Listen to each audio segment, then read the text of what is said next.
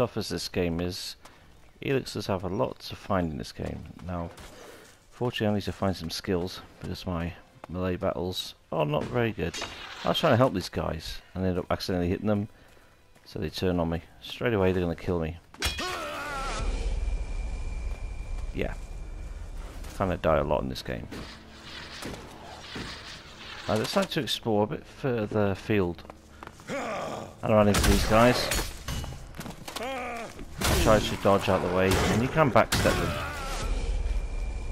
But, didn't work. Again, I die way too easily in this game. Now, after passing those guys, I come to this settlement here, which I've been trying to reach. And it contains a rather powerful hidden bow. A good powerful weapon right at the top here, just ready for the taking. Doesn't belong to anyone, it's just there. Along with a load of arrows. It'd be interesting to know what's in that room. But that'll be another episode of my adventures in Elex. Now, bear with me, because we're going to go up the stairs here in a moment. This way you find a lot of arrows, you're on the right track. Come pick the sickle up. They look pickable. Yeah, not taking any chances. Oh well. Trick there, savings, there's a little bit of lag. More goodies up here. There's quite a lot to scavenge in this little settlement. You'd be quite surprised. There we go, the phantom string. A whole host of arrows. There's some targets down in the settlement. There's another, all good, 15 or so arrows you pick up, which is kind of handy. Also a little jackal, one of the beasts that's been tamed. You'll meet Jonesy and the rest of them down there as well. They'll help you, giving you new quests and stuff, so look out for that. There's the map, this is exactly where it is. There we go. And of course, there is a point you can unlock around there, so you can teleport there. There's a teleport station here as well, so you will find that round the back of the side of one of the buildings.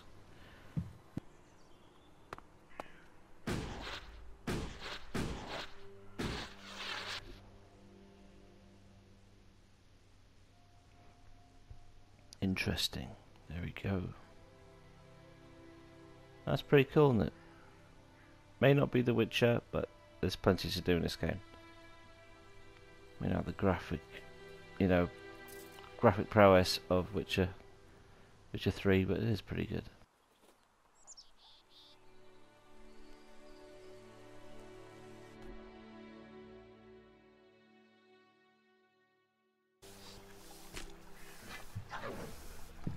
People here are friendly, they'll give you a warning. Down. Yeah. Good.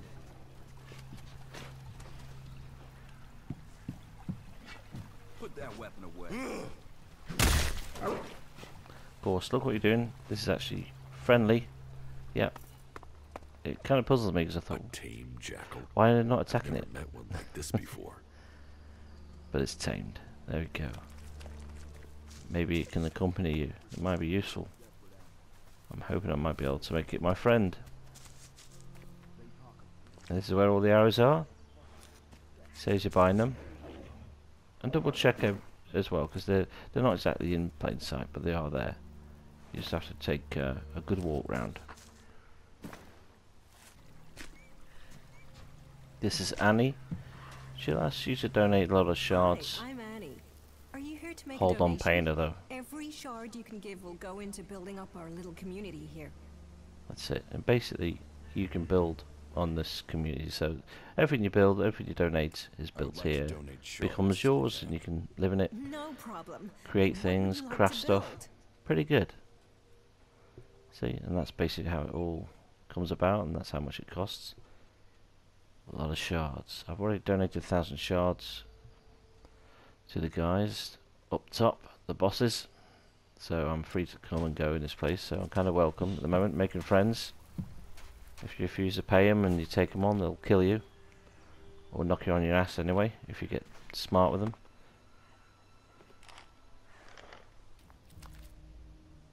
I just think the best thing about this game is just to explore.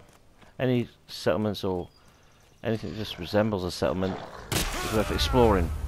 But of course, watch your back or you'll die more times than I do in this game. Well, there you go, a few tips. Don't be afraid to explore. Save up your shards. Try and find Elex if you can. Oh, there we go. Remember, everything does kill you. If you find anything of value, watch your back when you're getting it.